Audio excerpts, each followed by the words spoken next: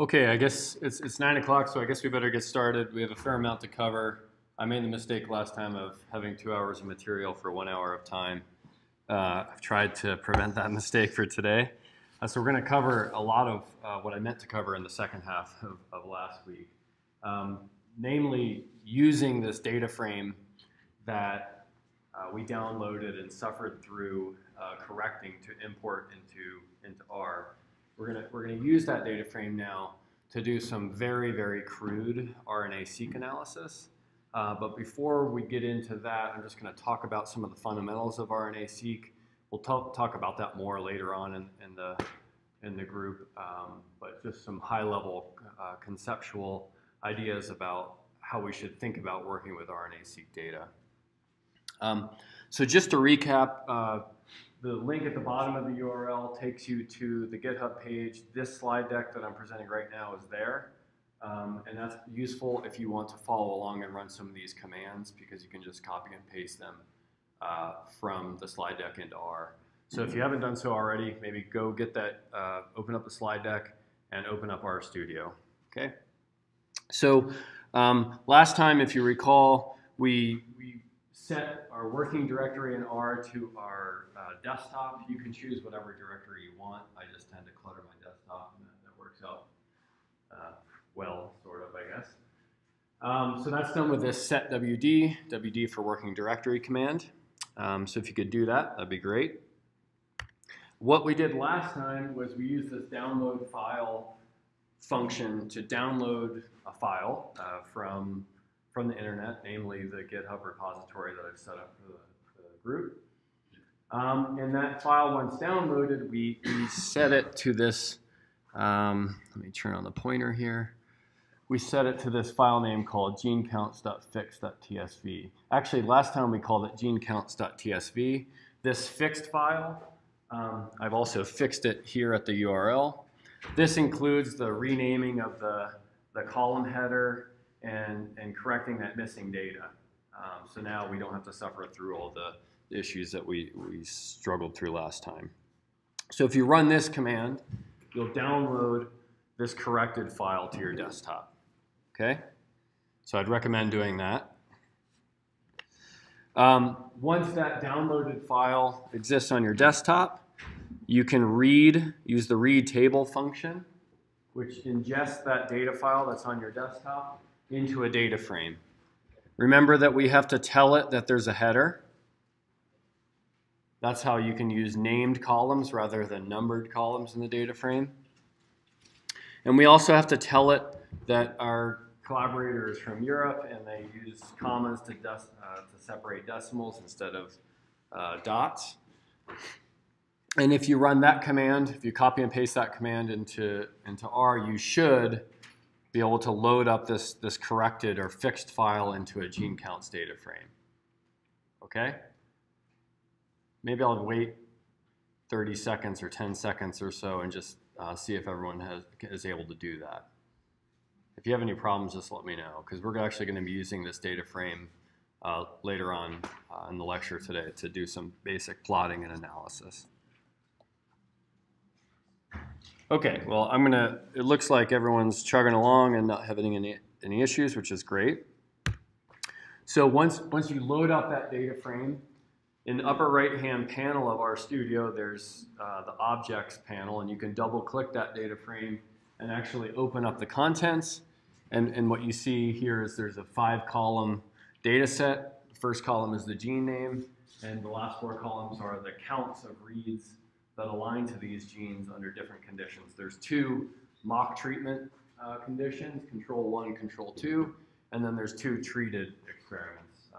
We're just going to pretend we don't really know what the treatment is, but some experimental condition. Okay? So what do those counts represent? And this leads into a discussion about what some goals of RNA-seq really are. Is there anyone in the room that's never heard of RNA-seq? Okay, great. I'll talk a little bit about what it actually is about. But the basic idea is to use DNA sequencing technologies to get a sense of how many RNA transcripts mature RNA transcripts exist in a given set of cells under a given set of conditions. So essentially the output is for every gene, we're just showing the first 22 genes here. For every gene that we're looking at in a particular species under different treatments, as columns here, we get counts, which represent essentially how many RNA molecules were observed for that gene in that condition under the population, from the population of cells that we actually sequenced. Okay? So the way this works, and there's some new innovations from different technologies, but the traditional approach here is to isolate typically mature RNA. So this is RNA that has undergone splicing, and we make some attempts to remove DNA that can contaminate the experiment. We then fragment the remaining RNA to a size that is amenable to the sequencing technology that we're using. And then here's a critical first source of potential bias. These first three steps are sources of potential bias as well. Maybe only certain types of mature RNA molecules sort of survive this isolation process. And when we remove contaminating DNA, maybe that biases against certain mRNA molecules as well. But when we reverse transcribe into complementary DNA or cDNA, that also can have, you could imagine that could be a somewhat biased process. Maybe the secondary structure of the mRNA molecule, certain mRNA molecules prevents them from being converted into cDNA as readily as other molecules. Here's another source of error. Then we ligate sequencing adapters. So we have to have a certain concentration of ligase, a certain concentration of adapters, and maybe certain types of molecules just don't readily ligate adapters as well as others. We do another round of size selection. You don't always have to do this. And then essentially what we're doing is we're sequencing the ends. Let me use this. Sequencing the ends of these complementary DNA molecules that we've made from RNA molecules. So one of the things I want to highlight is this is a multi-step process. Each step can have biases that affect the ultimate counts that we observe in a given condition for a given gene. Moreover, once we have those sequences, we get a FASTQ file, which we haven't talked about yet, but I think some of you are familiar with. That's basically the output of sequences that we get from a DNA sequencing run. And for RNA, what we have to do is take that file of sequences and align it to a genome or a transcriptome so that we can get counts of reads that align to a particular gene in a Drosophila, mouse, human, whatever genome, whatever species we're working with. And it turns out that the simple act of aligning sequences that we get from this experiment to a genome itself has biases. Certain genes are more difficult to align to.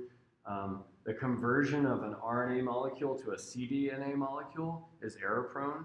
So you might introduce actually some nucleotide errors that prevent those molecules from properly aligning to the right gene. All in all, what I'm trying to get at is the counts that we actually get at the end of the day for each gene, for each condition, aren't necessarily the truth. They're an approximation of the truth. We have we're sampling a certain set of cells. Maybe those cells aren't totally representative of all the cells in the tissue that you're interested in.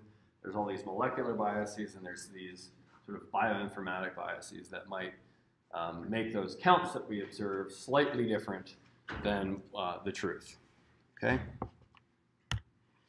And that gets into, I think, a sort of a fundamental concept in data science and statistics and many aspects of medicine and biology. And that is this fundamental difference between accuracy and precision. I know you have the slides, but does anyone want to take a crack at what they think accuracy is? It's okay if you don't. It's early, but anyone might want to take a crack at what precision is? What's being precise? Yeah. How close the data is together? So yeah, how similar observations are, measurements are. Yeah, that's a very good summary. So accuracy is how close a measured value is to the actual truth. And related, but actually fundamentally different, is precision, which is if you take multiple measurements over and over again, you put a 25-pound weight on a scale, you get 25.00 pounds every single time, or sometimes you get 24.5, 25.5, 29, 14. That would be bad when the truth is actually 25 pounds. And this is a fundamental problem in biology. I mean, sometimes we can get very, very precise measurements, but they're not accurate at all, right? So a way to think about precision and accuracy, I think, that I really like is the concept of a dartboard. I'm a terrible darts player, but I like to do it anyway. This is nothing. I could never do this. I could never hit the same basic spot on a dartboard 3 times. But if the goal is to hit the bullseye, these 3 throws are precise in that it's reproducible. We can hit that roughly the same spot really, really well. Unfortunately, it's not the spot that we wanted to hit, right? So it's precise, but not accurate. This is sort of the opposite scenario where we're fairly accurate. We're getting close to the bullseye, but we're not consistent. They're not precise shots. We're sort of scattering all around the bullseye. This is probably the worst case scenario. You will lose every match of darts you ever play if you throw like this, because you're getting it nowhere near where you want, and we're not consistently getting it in any one place. It's just all over the board. And this is really what we want.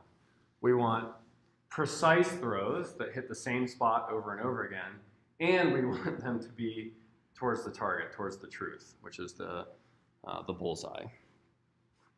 And just as an aside, I think one thing to think about is this notion that is thrown around a lot about precision medicine. You know, if you go back here, do we really want just precise medicine, where it's like on target, it's reproducible, but it has nothing to do with the treatment that's actually needed? What we really want is precise and accurate medicine. It's just a pet peeve of mine. The notion of precision medicine is a bit weird. Okay, so RNA-seq precision.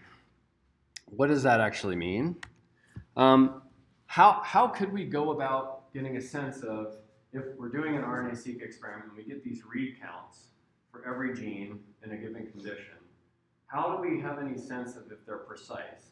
That is, that the measurement is reproducible and consistent. What's one way of getting a sense of whether an experiment is reproducible? Repeat, yeah. Do replicates. Traditionally, this is a technical replicate where you take the same material, you run the exact same protocol multiple times, and you really hope that you basically get the same result every time. And if you don't, you learn something from that. That tells you that there's probably some fundamental problem with the protocol or the biological system that you're working with. So technical replicates, as I just said, we're really ideally starting with the same source. We do the exact same library prep over and over again. Whereas biological replicates, you're doing the same library prep and sequencing protocol, but you're doing it from different starting material. So condition 1 versus condition 2, or mouse genetic background A versus mouse genetic background B. Human 1, human 2, okay?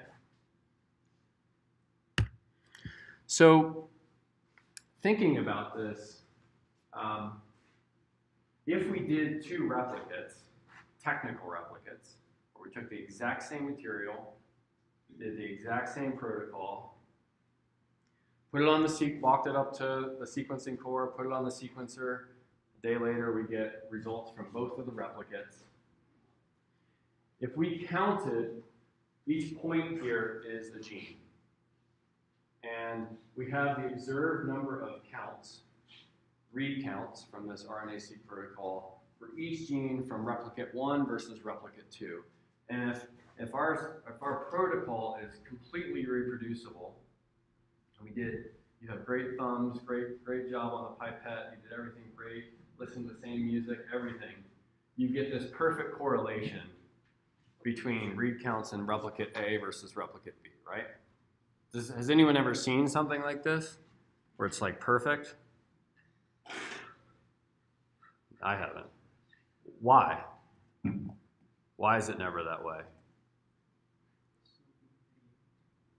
Right, there's variability. So what type of variability?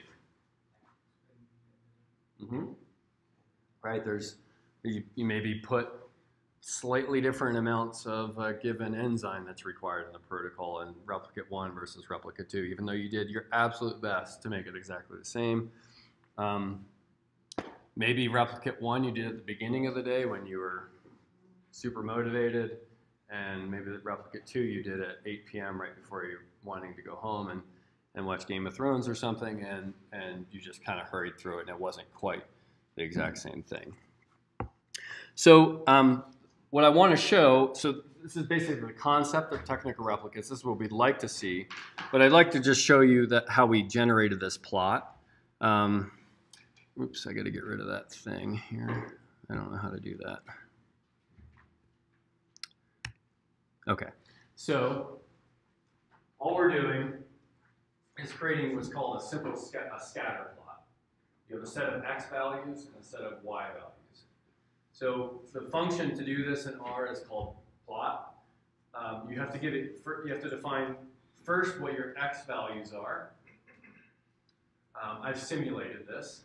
So I've created a sequence that starts at 0 and ends at 1,000 and increments by 20. So the first value,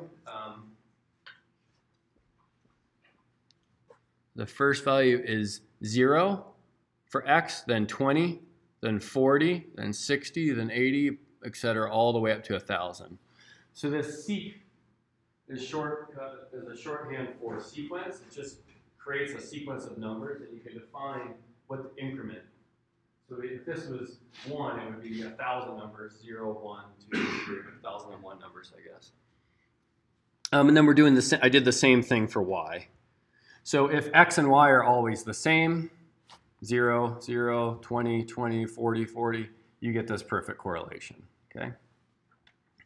And then we haven't talked about this. When you make plots in R, you can also define the color of the points, which is what I did here. You can define labels for the x-axis.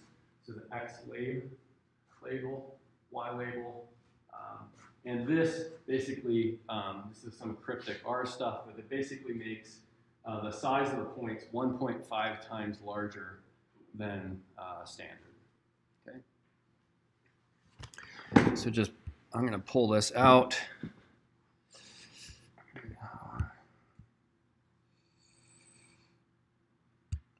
Figure out how to do it. I can take that command,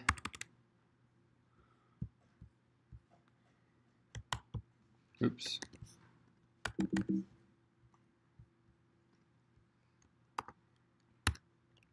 You're going to want to get rid of the greater than sign at the front of it if you mistakenly copied it like I did. Hit enter, and it makes this little plot down the bottom. That matches what you see on the slide.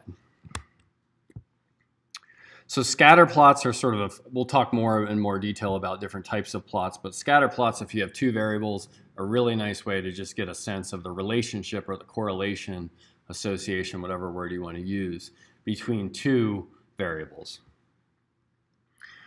Okay, so if we see this correlation, I guarantee you will never see something that is perfectly correlated like that in two technical replicates. But if it's pretty darn close, that's a good sign that things are working well. But it still raises the question of whether what you're seeing is simply precision or precision and accuracy. So you're reproducing the same counts in both replicates, but are those counts related at all to the truth? And that second part is a really difficult thing to know. right? I mean, essentially we're sort of trusting that the experiment, the protocol that we're following, doesn't bias the system in such a fundamental way that it's orders of magnitude away from the actual true expression of a given gene. But in reality, that could happen. So any ideas about if you see that the technical replicates appear to be precise, this nice correlation, how would you go about figuring out if it's accurate as well? Say again? A different means? Yeah, so different experimental protocol? Or like different biological replicates. Oh, the biological replicate, yeah. So actually, yeah, if you see it across different biological replicates, similar expression values for the majority of genes, yes, that's a good way of doing it. Another approach that's often used is just a different experimental approach to approximate gene expression, so maybe qPCR or something like that. So biological replicates and independent validation of the values through some other experimental mechanism is a really good approach to get at whether or not these apparently precise estimates have any reality. Okay, so now we're going to get into actually working with the data that we have in our data frame. So in the previous plot, I had simulated data, x values and y values that start at 0 and at 1,000 increment by 20. Now what we're going to do is actually plot the relationship between the two technical replicates for the control condition. So in that data frame, we've got the one column that is control 1, and then the other column that is control 2, and each of those columns have counts for every gene. And they are meant to be technical replicates of this sort of mock condition. So if you take that command, notice that the x values here, the first variable is the x, is considered the x. The second variable is considered the y. And actually, a better way of writing our code would be to be explicit about that. I'm setting x to be control 1, and I'm setting y to be control 2. So explicit code is much better than implicit code because you can read it. You're not making any assumptions. You're telling the computer exactly what you want. And so you and your lab mates can look at the code and have a much better sense of what's happening if you're explicit. Okay, so notice we're also using this named column convention. So we're defining x to be control 1 column. What's another way to make the plot use control 1 column instead of naming it? How else can we reference columns in data frames? Number. Right, by number. But by name is obviously a much more explicit and readable choice. Okay. So if we do that, hopefully it works. Didn't work. So what did I do wrong? Let's see. Oh, I don't think I've loaded it up. I think I'm behind you guys. Or we get to debug something. Yep. Okay. Hold on a second. I have to catch up. We'll get into this code that's above here at the end of the lecture. Oh, whoops. Hold on.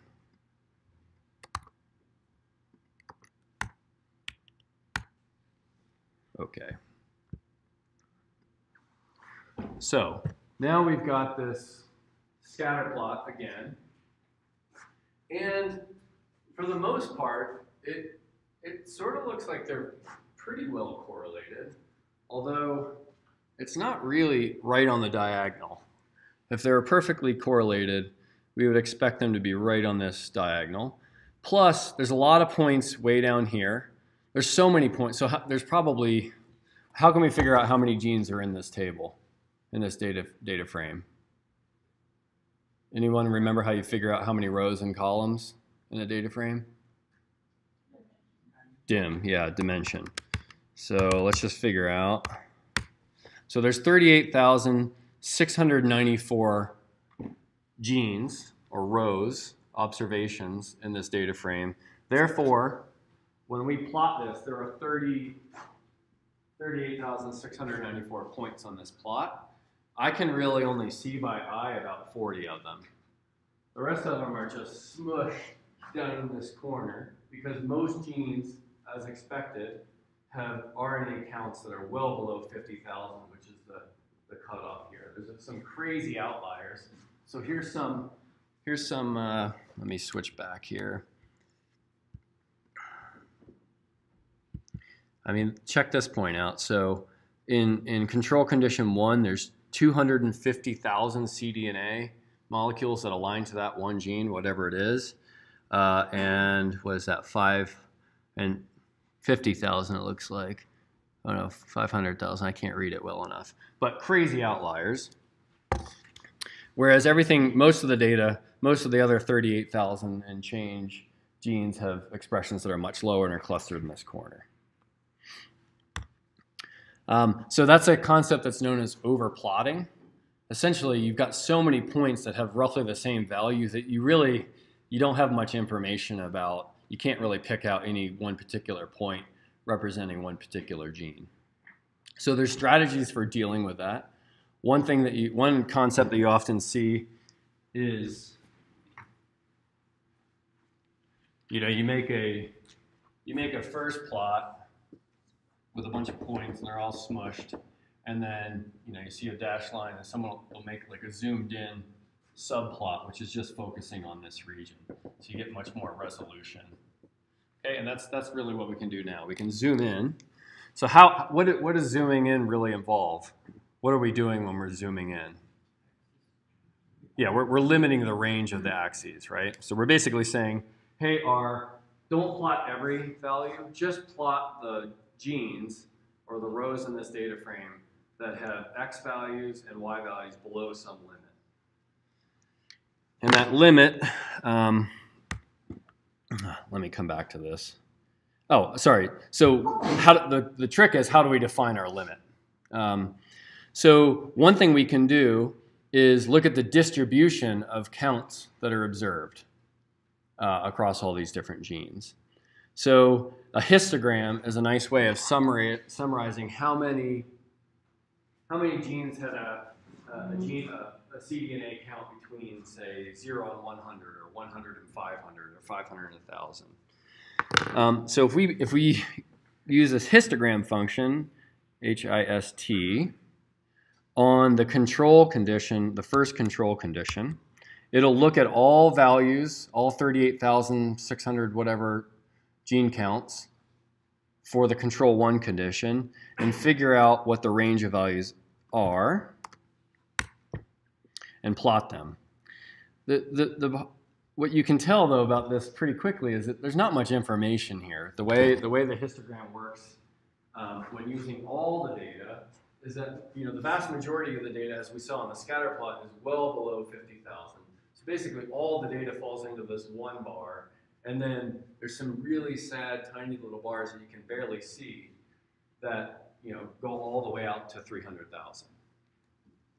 So when you see a plot like this, you need to work harder. You need to figure out a better way to figure out what the range or the distribution of values is. So last time, or maybe the time before, I can't remember, we learned about this summary function, which will tell you the max, the min, the 25th percentile, the 75th percentile, and one other thing, mean and median. Okay? So if we run this function on that same, all we need to do is change hist to summary. We're going to get a summary of that same column. And we get something that I think is much more informative. The mean value is 546, and the max is 287,372. So that's that point that was way off on the right of the scatter plot. So using these values, we can get a sense of, well, if we want to see 75% of the data, this is telling us that if we set our X limit to 203, we'll see 75% of the points. What's interesting is that the third quartile is actually lower than the mean, and that's because there's these crazy outliers that are just massive values that the So this distribution isn't normally distributed. We haven't talked about that, but you probably have a sense of a bell curve. It doesn't have this nice symmetric shape. So now what we can do is set limits. I just arbitrarily chose 2,500, so we're going to see well beyond the 75th percentile, but we're going to zoom in and really restrict, get rid of those outliers and be better equipped to actually look at the relationship between the counts observed in technical replicate 1 versus technical replicate 2. So the way you do that is with these options or parameters called xlim and ylim. So basically the notion is you use this C concatenate function that we learned before, and we say that the minimum y value that we want to observe is 0. The maximum x value that we want to observe is 2,500. So you can see that now x starts at 0, ends at 2,500. Same for y, 0 to 2,500. So what is, looking at this zoomed in subplot, what's your sense of the relationship between the two replicates? How precise are our measurements generally? Good? Bad? I think I heard pretty good. Yeah, pretty good. Whether they're the best they could be, who knows? But there's basically decent correlation. A lot of the points are right on roughly this 45-degree line, x equal y. But there are some outliers. Consider this gene right here. It had a count of, I'd say, 150 or 200 in the first technical replicate, but 2,000 in the second technical replicate. So if we really want to characterize the expression, if that's the one gene that we really care about, we got some problems, right? Because we probably need to do multiple more replicates to get a sense of really what the range of values observed is. But if the gene that we're most excited about in the lab is like this guy, we're pretty good. That gene is pretty well expressed in the tissue the cells that we've actually measured, and the estimate that we obtain from RNA-seq is pretty consistent. Whether it's accurate, we don't know. It's precise, though. Okay, so one of the things that you can do, I talked about this ideal line, this y equal x or x equal y line. It's often nice to just draw that line on a plot so you have a sense of how much does the scatter that I'm seeing really match up with that ideal correlation. So there's this other function called AD line. We can establish the color, and you have two parameters, and I haven't coded this terribly well. It just says 0 and 1. It doesn't really tell you what they mean. The 1 means the slope. So this is essentially AD line is a function that allows you to do y equal mxb plots. So we set our slope, which is m, to 1, and our intercept b is 0. So it basically just draws y equal x diagonal, and it makes it that nice orange color. Can you see that in the back? Hopefully. But I think what you can tell is I'm going to hover over that orange line. It's doing pretty well for a while, and then it starts to skew a little bit. And when we get above, say, read counts of 1,000, we start to see this separation where the second technical replicate seems to have more expression for every gene than the first. Why might that be? It's kind of a trick question because there's maybe 1,000 different answers to that. So a couple things that could be going on. One, maybe the conditions for the second technical replicate were more ideal to obtain more data, more cDNA reads. Another thing that often happens in RNA-seq is that in the first technical replicate, you put it on the Illumina sequencer and you get 25 million reads. In the second technical replicate, you get 30 million reads. So the actual total amount of data in the two experiments isn't the same. So therefore, if, I don't know what 30 is to 25, it's 20% greater, right? So if it's slightly greater in terms of the total amount of data, you're going to see this shift, upward shift of the counts observed for technical replicate 2 versus technical replicate 1, not because of any fundamental differences in the biology, but simply because you got more data in the second experiment. So this introduces this notion of normalization. You need to sort of normalize the counts that you observe in the two replicates so that you're comparing apples to apples rather than apples to oranges because of just different amounts of total data. Does that make sense? There's 999 other reasons why this might be, but one of the first things to check is I'm actually dealing with the same amount of data for the two experiments. If not, you need to do something about that. And we'll talk later about how we do something about that. So this gets into the notion of differential expression. So often what we want to know using RNA-seq is we've got an experimental condition and we've got a mock control condition where we did nothing. Or we're comparing sort of a wild type strain of something to a mutant strain. And often what we're asking with RNA-seq is which genes expression have changed or differential between the two conditions. Which have gone up, which have gone down. And I think what you can see just in the technical replicates, the variance in the counts from the technical replicates, we have to be pretty strict about that because if we see subtle differences, even in the technical replicates, we have to be pretty suspicious of very subtle differences in biological replicates, right? Because we know that there's noise in the system.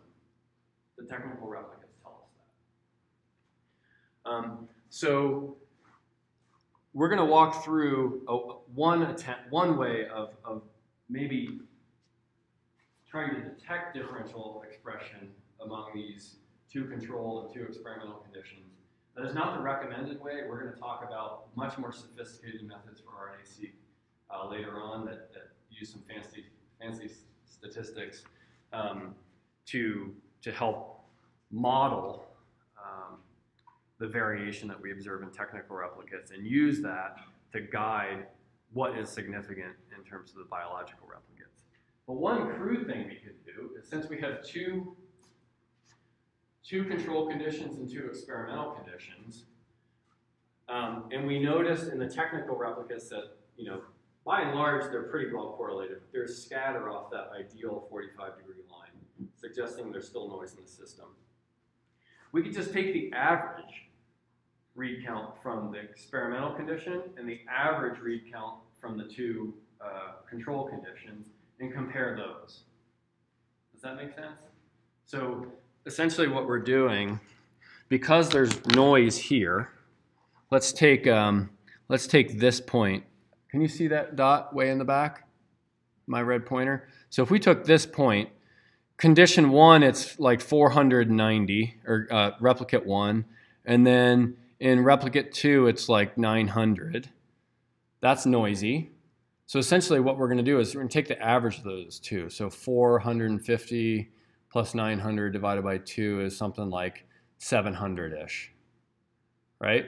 So basically we're going to move the value for the average value for the two conditions is going to be somewhere between the two. So we're going to do that for every gene for the control condition, and we're going to do that for every gene in the experimental condition, and then we're going to do a scatter plot of control versus experimental to see if there's any evidence of differential expression. But we're using the fact that we've done replicates to average the values observed across those two experiments to minimize the noise when we compare experimental to control. I want to emphasize that this is not the most sophisticated approach. This is just a kind of a crude analysis that, given that we've done our replicates, this is something we could do. It's not something you should do. Okay, so we're going to assign, this introduces two new concepts in R. One, we're going to create a new column in our data frame. So we started out with just these first 5 columns, gene and the 4 counts. This command up above creates a new column called control mean. So we say gene counts, $ for column name, control mean. And we have to tell it what values we want to go into that new column that we created. And what we're going to do is take the control 1 condition plus the control 2 condition, and then divide the result by 2. So that computes the mean of the 2 conditions. And what R knows to do is it walks through every row and takes control 1 value, control 2 value, adds them up, 723 plus 904, then divides by 2. And the mean becomes 813.5. And if you don't trust it, you can plug it into your calculator, and that's the right value. The mean of 0 and 0 is 0.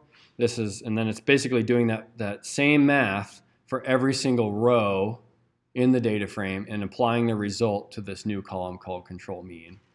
So you might have heard before that R is vectorized, and you might have no idea what that means. I still find it a bit weird, but the basic idea is it will take a whole list of numbers, all the numbers in control 1 column, a whole list of numbers, all the numbers in control 2, and apply this code to every pair of values in those 2 columns. In other languages, you'd have to write a for loop. You'd have to say for row 1, get control 1, get control 2, create the mean. Row 2, row 3. R just does that for you automatically. Okay, so now we've got the mean of the 2 control experiments. And then similarly, you can do the same thing for the 2 treated experimental conditions. You'll notice that first row, the treated mean is NA. And that's because treated value 2 is NA. So it can't compute the average of a known value and an unknown value. It won't attempt to. It won't even guess. All right, so let me catch up and add those 2 columns if you guys haven't done it already. Copy and paste these. Okay, and then treated. Now we can use head to look at the first few lines, and lo and behold, I hope, yep, there's this control mean column and treated mean. All right. So now we can do the same plot. We're doing limiting to the first to x equal 0 to 2500, y 0 to 2500. But now we're plotting a scatter plot of the control mean, the mean value of those 2 control experiments, against the treated mean.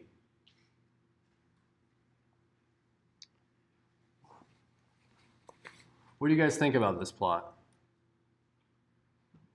Any comments? Aesthetics? Is it ugly? Does it tell you anything? What does it mean? I'm actually looking for help because I don't really know entirely what it means. But what's one observation given the y equal x orange line? What does that tell us?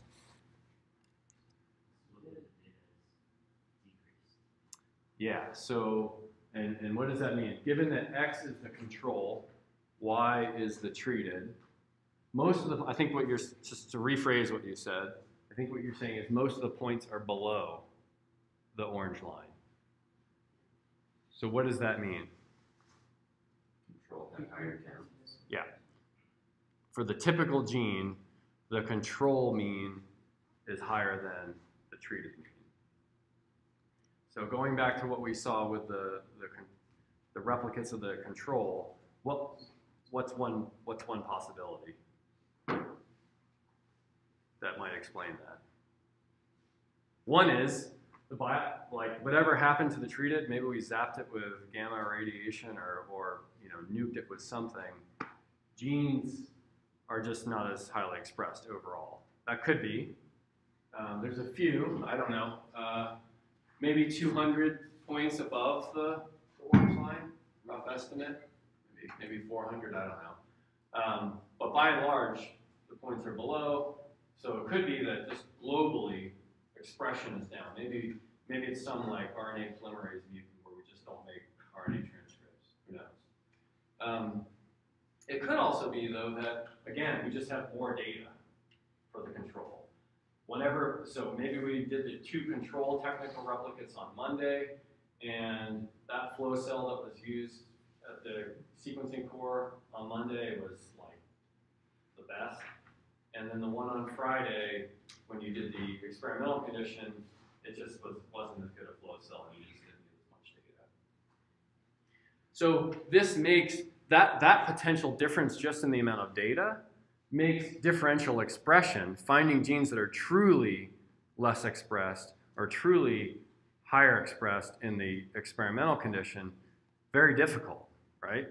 Because basically the prior expectation looking at this plot is that every gene in the experimental condition will be lower. So how could we really trust, essentially when you're doing differential expression, you're testing, there's 38,000 genes, you're doing 38,000 hypothesis tests.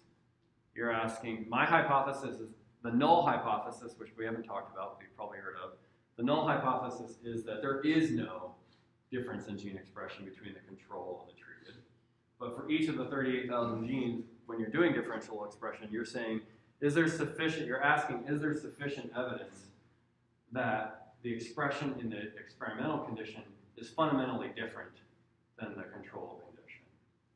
And a plot like this tells you that probably without doing any sort of correction, maybe for the amount of total data in the control and experimental conditions, you're going to get a lot of false positive predictions that yes, there's reduced expression. So this gets into knowing a little bit about the experimental condition, what you're actually testing. Is it a RNA polymerase mutant? Well, maybe you would expect this. But if the only difference between control and treated is slightly different genetic background in a mouse, you might not expect that at all. And that's probably, this is what I would say is a diagnostic plot. You're comparing these 2 conditions just to get a sense of like, does the data smell right? Does it make sense? And if it does, then you can move forward with the statistical testing to look for differential expression. But if it looks like this and it doesn't really match up your expectations with the experimental conditions, then you might want to think harder about moving forward with the analysis because there might be a flaw. Okay, so we just walked through what those basic observations are. Once again, I'm not going to be able to get to our markdown in 10 minutes, so we'll save that for another time. But I just want to fast forward quickly to, if you're interested in Markdown, the slides are all here. It's basically just a way to make a reproducible notebook that you can turn into a PDF or a web page to share with your collaborators. We'll get to this eventually. Let me just tell you about a little bit of homework that I would recommend doing before next week. The first is this really nice new paper from Pollard, and Pollard. Katie Pollard, who's at UCSF, her brother, I forgot his name, and her dad, I forgot his name. But the 3 of them wrote this really nice paper that came out maybe a week or 2 ago, just talking about fundamental concepts in statistical methods for cellular and molecular biology. It has a really nice flow chart of what statistical tests to use under different scenarios. Like if you're comparing 2 means, you may know that you typically use a t-test for that. When you get into more esoteric stuff, multiple categories, multiple means, it has, basically asks you questions about your data, yes, no, and you follow a path to get to what would be a recommended statistical test in that scenario. It also talks about, recaps some of the things I just talked about with precision and accuracy, and also introduces some other concepts that I think would be really helpful given where we are in the group. And then if any of this is still confusing related to how to use data frames, I would recommend looking at these two videos. They're 4 and 6 minutes each. The narrators aren't all that enthusiastic, but it's pretty information rich given the 4 to 6 minutes. And I think it's a good setup for the lecture that's going to come next week from Javier, who's in the back, on new other types of variables and data structures in R, as well as other things. So just looking ahead, Javier's next week. That's a week from today. Then we're going to take 2 weeks off. We'll get back onto this every other week cycle. Tom Sassani is a grad student in my lab. He's become pretty proficient in using R for all sorts of fancy plots. And he's going to introduce a package called ggplot, which is a little bit difficult to learn initially, but once you force yourself to use it, I think it's an incredibly powerful plotting package. And it allows you to do things that are much more difficult to do with sort of the native plotting tools in R. So we're going to take 2 weeks off, then Tom, and then Charlie Murtaugh is going to teach you some really, really powerful tools called tidyverse, which allows you to work with data frames and really large, complex data sets in very cool ways. It allows you to filter and sort and subset large, complicated data frames that we typically deal with in biology very easily. And then at the end of July, I'm going to come back and we're going to actually get into sort of fundamentals of statistics. We're going to talk about discrete and continuous random variables and basic concepts of probability. I don't know what we're going to do after that, but we'll figure that out as July progresses. And we'll have to weave our markdown into there somehow. Not sure how. We'll figure that out. But thanks for coming.